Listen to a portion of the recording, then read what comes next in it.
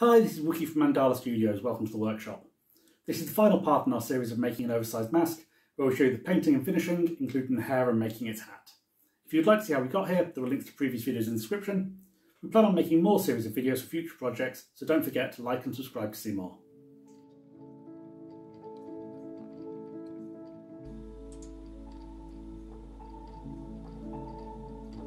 Hey, so we're starting out by mixing out some flesh coloured paint. So we start with some buff titanium and some portrait pink mixed up. Give us a nice sort of deadish colour. It's not a very healthy looking character's face. We're trying to get that into a consistency that will spray through the spray gun.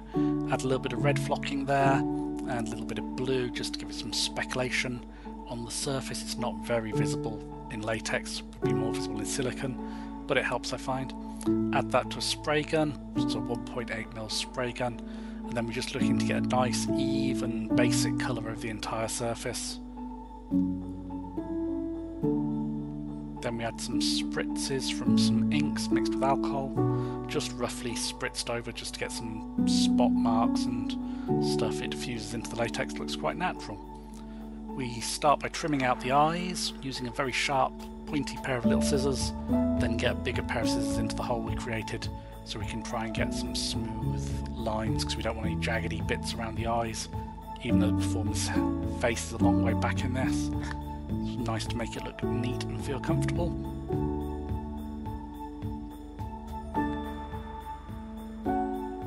Again, small scissors make a hole, big scissors make smooth cuts.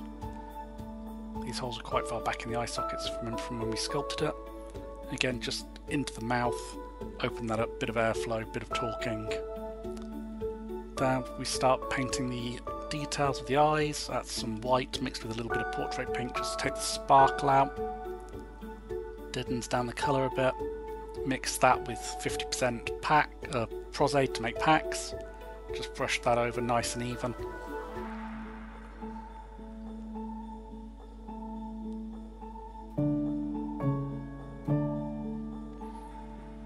Now we start by airbrushing. We start with flesh tint, which is a little bit paler than the tint we use to colour the mask in general. So that just gives us a little bit of highlights and softens out any speckling from the spritzes that are a bit too heavy. Then we add a red earth into that, use that on the lips, and we'll also use that over a lot of the surface very palely, give it some blood capillaries in the cheeks and the nose. Then we add it in the shaded areas, give it some detailed definition, and in around the eyes just to give you those pinky eye edges, and around the sockets of the eyes it should look a bit more purpley when we add the blacks over the top later, just to create that sunken, sallow look. Up onto the ears, give a little bit of light flowing through.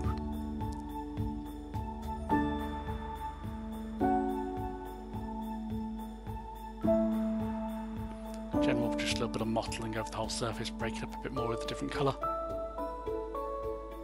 Now we're using a smoke colour, which is a brown and black mixed thin with alcohol, so it's sort of translucent. Go around the outside of things, starting to get some definition in all the creases and folds of the skin. This has got a fairly high contrast from the reference picture we're using, so we can be a bit over exaggerated, because it's like a cartoon character.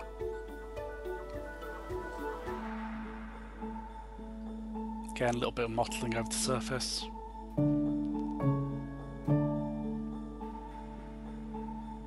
Do the eyes, get some pupils. Black into those sockets now, and the nostrils, just really darken it out, trying just to get that tones and details to look about right. Keep checking your references. Now we're going to fix it to the helmet that makes up how the performer's going to wear it. So we've got the helmet to the right size. Then we just add some spray glue onto that, spray glue to the inside of the mask, leave it for a few minutes, then just gently drop it in place, keeping an eye to make sure you can see the eyes through the eye slots. Take it off, make it fit, double check it. All good. Then we grab a few little screws and just screw the helmet into the mask directly. making sure that obviously the screws don't go through the helmet into the performer's head. Put them in at a couple of different angles, make sure it's all locked on solid.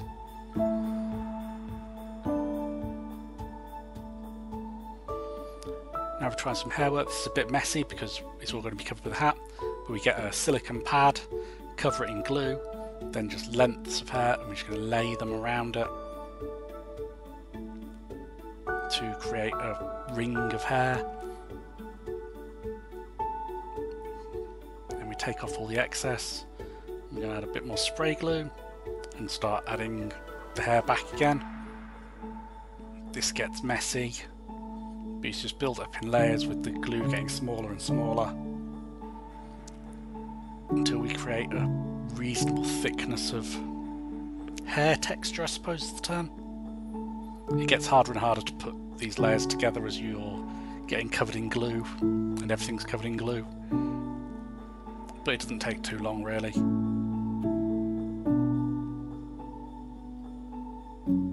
Once it's dry, just peel up that whole piece off the silicone mat, and there you have a general hair piece. It's like a weird circular weft.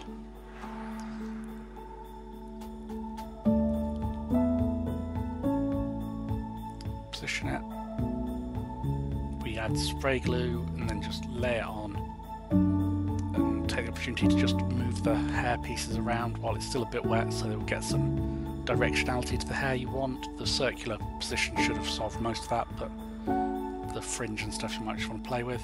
Then just grab a pair of scissors and trim the hair to the even length that you want.